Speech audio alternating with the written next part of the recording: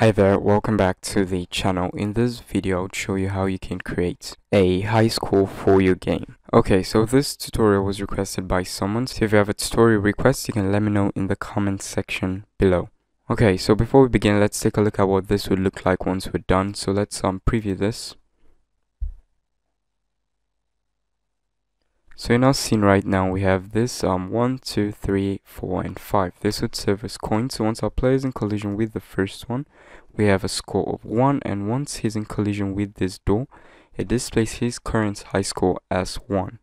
Now let's close this and preview it again. So here, let's try to get all 5 of them. So we have 5 now, and if we're in collision with the door, it displays its new high score as 5. Okay, so that's what we'd be doing.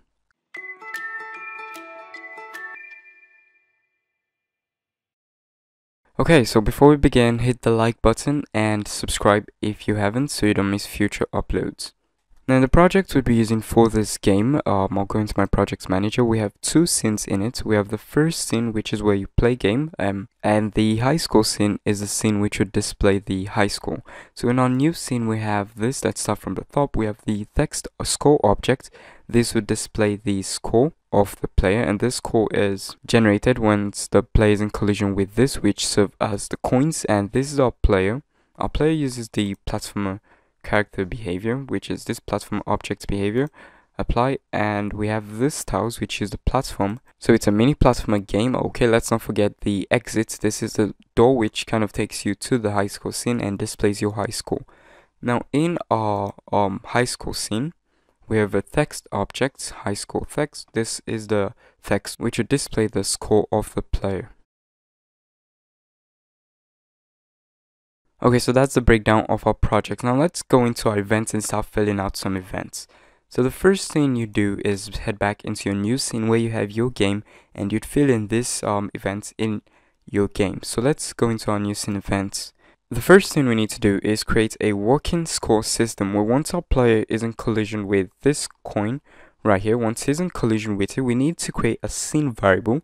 Now this scene variable would store the score of the player and then another action which would delete the coin. So to do that, add a new event, add a condition. So collision, let's select player. Once the player is in collision with the object, which is the coin object, there we go. So once it's in collision, now you need to add a trigger once. You don't want this occurring more than once, so add a condition, trigger once, and trigger once while true. Okay, add an action to create a scene variable. So value of a scene variable, here we go, and the variable name would name our variable score.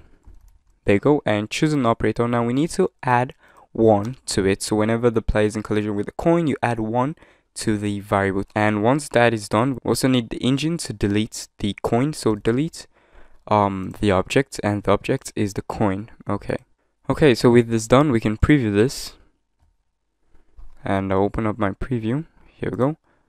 So once our player is in collision, it deletes it, and there we go. Now let's add an action to display the value of the scene variable in this text right here. So to do that, back into your events, add a new event, add an action. We don't need a condition for this, so add an action, text, and modify the text, sign, set to. Now we get the variable string. It's a scene variable, so we're using the variable string. If this was a global variable, we'd use the global variable string. So we'll come to that later in the video. So for this variable string, we type in score here, and there we go. Okay, so this would change the text of txt and set it to our variable string score. So let's preview this. I might open up the project, and here we go. So once we're in collision, as you can see, it's now displaying what we have in our scene variable score. Okay, so now to create a working high score, we need to check if the value of the scene variable is greater than a global variable, which would name our global variable Highscore. So if the value of our score variable is greater than what we have in our high score variable, high score global variable, we need to save this data in a storage. So to do that, let's add a new event and add a condition. Here we go. So scene variable. Now we need to check this. So value of a scene variable, the name of our variable is score.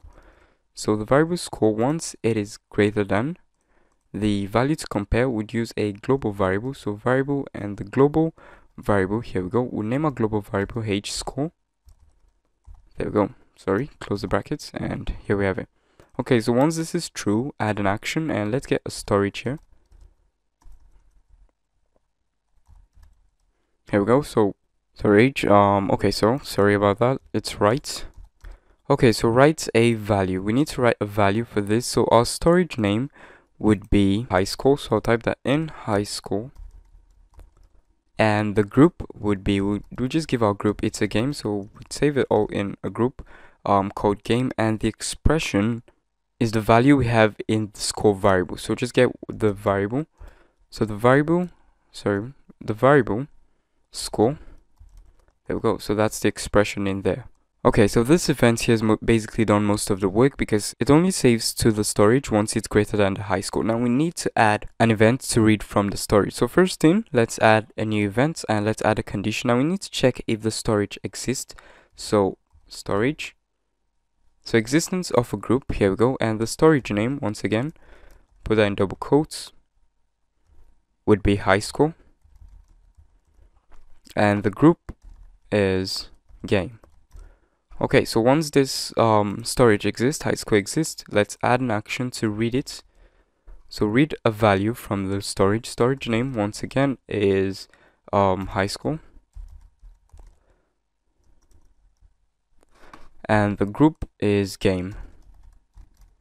The scene variable, this is a scene variable where you want to save the data which you have in this storage. You can set it is to whatever you want. For this, I would set it to final. So final, there we go. Okay, so now we can read what we have in this variable right here and display it as text. But here's the problem right now. We can only display this text in this scene because this stores the value in a scene variable, and scene variables only work in the scene. So we need this value to be a global variable. So we need to create a global variable and set the value to this scene variable. That way we can make use of this in other scenes. So add an action and let's go with global variable. Okay, so global variable and value of a global variable. The variable name would be Highscore. So there we go, score. Okay, and the sign would set to the variable, which is final we created. Okay, so the variable, that's a scene variable, and this would basically just get the value of the scene variable, set it to a global variable, and we can make use of this in our Highscore event. So let's go to our Highscore event. Now in here, we just need to add in one action, which is to modify this text right here, to modify the text and display what we have in our global variable Highscore. So add an action and select this text and modify the text sign set to the value global variable. There we go, global variable string, and the name of the variable is Highscore. So there we go. Now you can choose to add a text before this, just like I did in the preview earlier where I added Highscore, then displayed the text, and you can do that by adding a text in double quotes. So here we go, I can add this Highscore and then add a plus sign before the, before the global variable. So we have this Highscore plus the global variable, and make sure you place your text in double quotes and place whatever you want in the double quotes as well. So I can do this, and there we go. So I'll just add a colon there. Okay, so there we have it. Now let's preview this from the new scene and preview. Just open up the preview in here. And now if I'm in collision with the first, it displays the text here. And if we're in collision with the door, oh sorry, we missed one more event, and that's the event to switch to the Highscore scene. So let's close this back into our new event, add a new event, add a condition. So in here, once the player is in collision with the exit, okay, now we need it to change to the scene. Change the scene to the scene Highscore. Okay, that's fixed. Now preview. And let's get 1, and if we're in collision with this, it displays our Highscore as 1, and let's preview again. Now if we're in collision with more than 1, it displays our Highscore as 2. Here we go.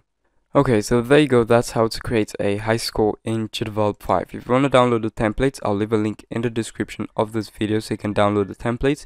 And if you enjoyed the video, don't forget to like, subscribe, and share. I'll see you guys in my next tutorial. Thanks for watching.